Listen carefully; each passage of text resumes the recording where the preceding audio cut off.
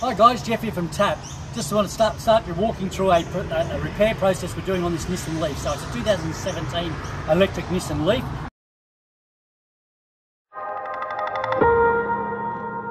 And it's got a insulation fault code coming up. So it's a fault code relating to high voltage leaking to the chassis of the vehicle. So that's what it's in for. We've got to diagnose it. So we're not really knowing what we're going to find, but the first thing we need to do is get the battery pack out. We know that the isolation fault is within the battery pack itself, which underneath the car. So we're going to go through the whole process of getting the battery pack out and opened up and go through the process of diagnosing exactly where this insulation leak is. Hope you enjoy the journey.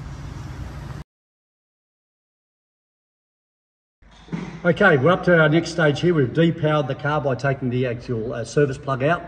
We've now disconnected the battery pack. So here we have the battery pack bolted up underneath the vehicle. We've now disconnected the main DC line here, which goes up to the inverter converter. We've disconnected the other high voltage cable as well as our low voltage cable. So now we're ready. We've checked it now that the vehicle is dead. So we've done the alive dead test. We're safe now to get our PPE off and get this battery down and open it up. So we'll get back to you once this is down and we're getting this battery opened up.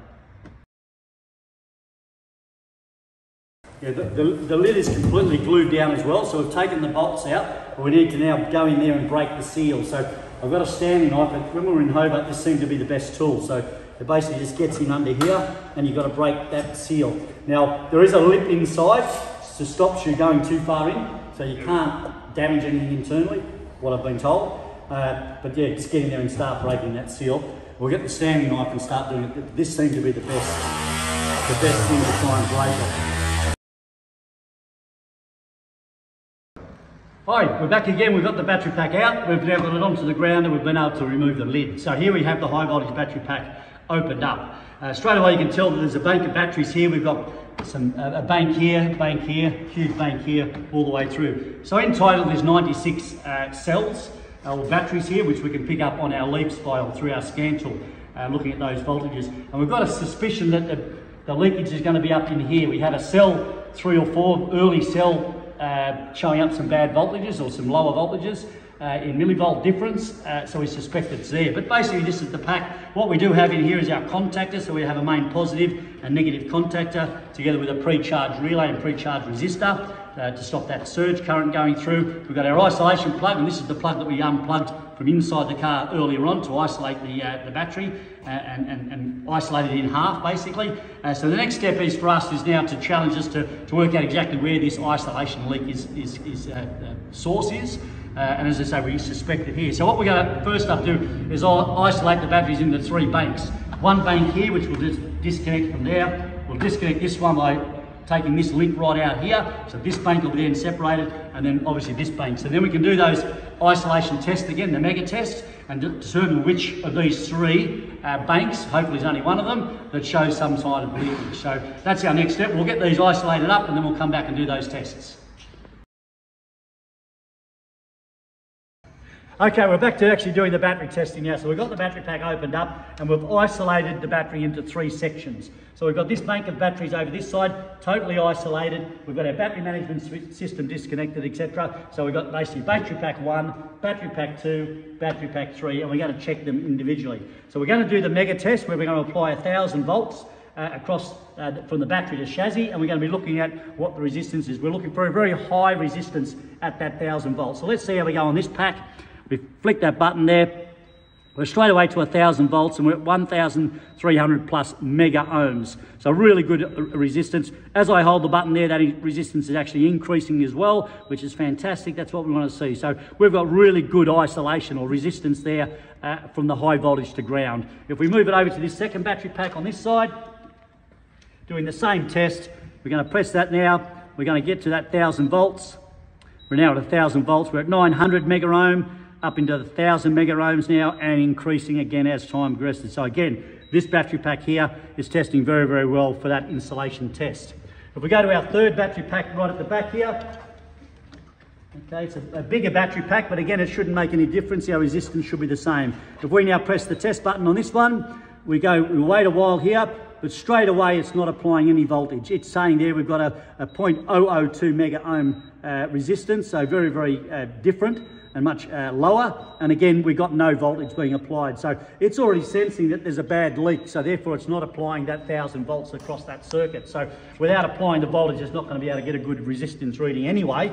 But again, this pack is here got a bad insulation fault. So we've isolated that now. Now it's a matter of getting this pack apart, isolating the different cells within this pack, and getting ourselves down to which actual battery or which cell is actually where the isolation fault is. So next step is to get this apart, and then we'll continue the video then. Hi guys, just back to here. We've removed that big section of the battery pack which had the isolation issue. What we've done first up is actually measured each one of these 24 batteries voltages, and battery number 3 here came up at 0.03 volts difference. So all of them were 7.27 volts basically exactly. This one came in at 7.22 or 23. So we highlighted that that's probably the battery. So we've isolated that battery from the rest of them now, and now we can do the same isolation test as we were doing earlier. So we're just on that particular cell, and if we press test, we can see that we're only getting 17 volts and we're 0.004 mega ohms again. So again, we're getting that same reading, but now we're just testing that one particular battery. So now if we just switch that one off and we go to the rest of them, so all the rest of them are still connected. So we're testing all the rest of them basically for this isolation fault. And again, onto the chassis of the battery here, I press test, if I can get my finger on it, to it. No, not that big. I'm feeling it. Okay, so we're testing the rest of the batteries now, and straight away we jump to 1000 volts and into 304 mega ohms. So we're getting our 1000 volt reading, the rest of them are fine. So it's that cell number 3 or battery number 3 that's obviously where our problem lies. So we've been able to isolate that pretty quickly, that's our problem battery. And then so we've got a bit of a definite find here of where our isolation fault is.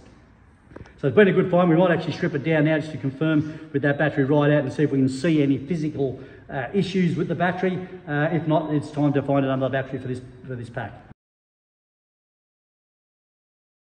Hi guys, just back again. We've stripped this battery pack down. We've removed the offending cell or battery that we suspected was a problem, and straight away we can see that there's some serious leakage. So the pouch cells of this particular battery, and I've got an example of a pouch cell here.